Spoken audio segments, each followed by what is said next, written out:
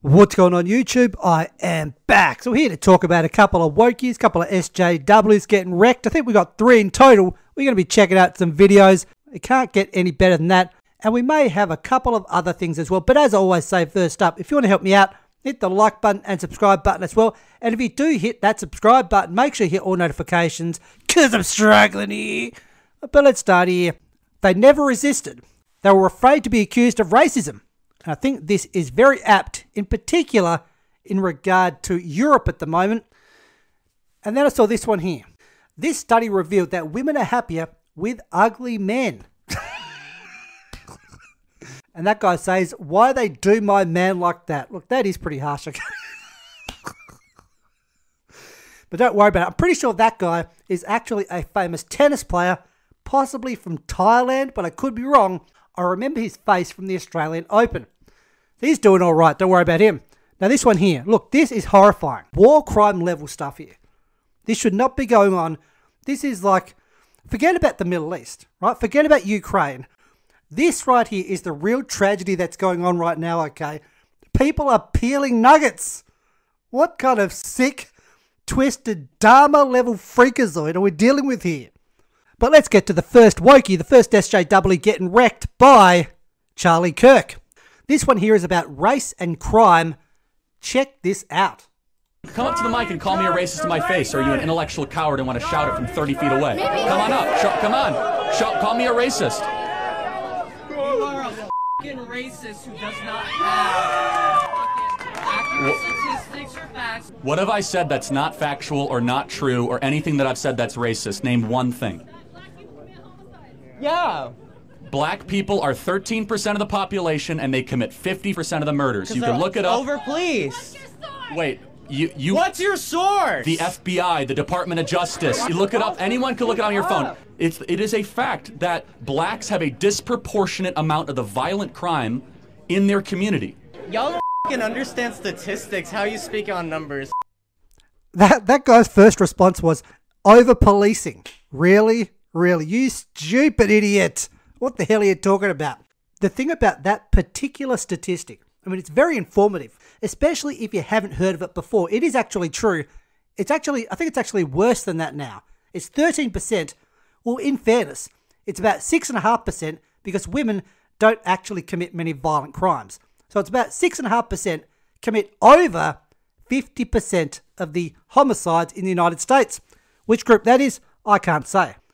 And there's no way to justify, there's no way to say, oh, it's because of poverty. But when you match that to white communities who are equally in poverty, the same thing doesn't happen. And now we got this one here. Okay, so this pro-Palestinian protester, Riddhi Patel, threatened to end the Bakersfield mayor in a psychotic rant during a city council meeting. Okay, and look, I can't believe I have to say this, but I will. I'm obviously not endorsing in any way what this woman is saying. I'm posting what she's saying for context. So she is going to make violent threats in the video I'm going to show you. I don't actually support what this woman's saying. I think she's a fucking nutcase. But I need to show it for context. Check this out. Hi there, my name is Riddhi Patel. I'm here to speak in support of the City Council introducing a ceasefire resolution, specifically the one United Liberation Front has drafted. I don't have faith that you'll do this. You guys are all horrible human beings, and Jesus probably would have killed you himself. And I understand that you guys are all horrible people, but the thing is that these holidays that we practice, that other people in the global south practice, believe in violent revolution against their oppressors. And I hope one day somebody brings the guillotine and kills all of you motherfuckers. Regardless of whether you elect people into office, they'll backstab you, they'll let you die, and for that reason, you guys want to criminalize us with metal detectors, we'll see you at your house. We'll murder you. Next speaker, please. Lance, followed by Kev, followed by Valeria. Ms. Patel, that was a threat, what you said at the end, and so the officers are going to escort you out and take care of that. Firstly, I mean, what does she expect a Bakersfield council, to do about problems in the Middle East? It's like some resolution for what exactly, right? It's just completely foolish. Activist cries in court after arrest for threatening to murder Bakersfield City Council members. The ceasefire activist who threatened to murder members of the Bakersfield Council made her first court appearance pleading not guilty to all charges.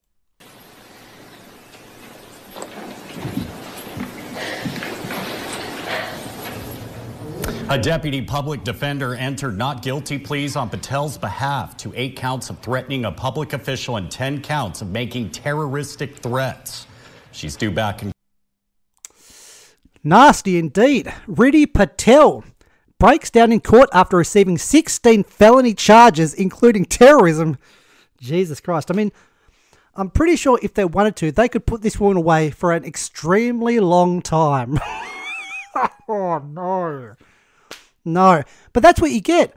You have lots of these leftist activists out there who think they can pretty much say whatever they want and get away with it. And someone finally calls them out on their crazy rhetoric. This is what happens. So we have some of the info about the charges here. Threatening certain state officials, judges, etc. 8 counts. That's not good.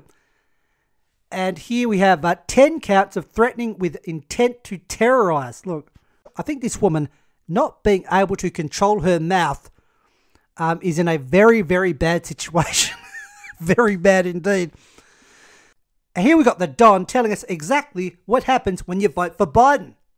What has he done that's good? Nothing. Has anything that he's done turned out? Everything he touches turns to shit. No lies there. Shout out to the Don. And now we have the last SJW wokey getting wrecked. This one is David Hogg. You may have heard of him in the past.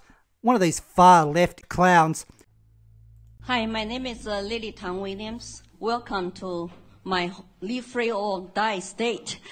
Actually, I am a Chinese immigrant who survived communism. And under Mao, 40 million people were starving to death after he sold communism to them. And 20 million people died, murdered during his Cultural Revolution. So my question to you, David, is that can you guarantee me, a gun owner tonight, our government in the U.S., in D.C., will never become a tyrannical government? Can you guarantee that to me? There's no way I can ever guarantee that any government will not be tyrannical. Well, then the debate on gun control is over because I will never give up my guns. Never. And you should go to China to see how gun control works for dictatorship of CCP. We see this very often with these leftists, these wokies in the West who promote communism. They think it's going to be some type of utopia. But whenever they've tried that in any country, it's turned out to be a disaster. And they're always saying, oh, they just didn't do it right. I mean, why would you keep promoting this stupid idea that's never worked? But that's what's going on. Hope you're having a good day as always. And as I always say, get the peons the hell out of my stinking house.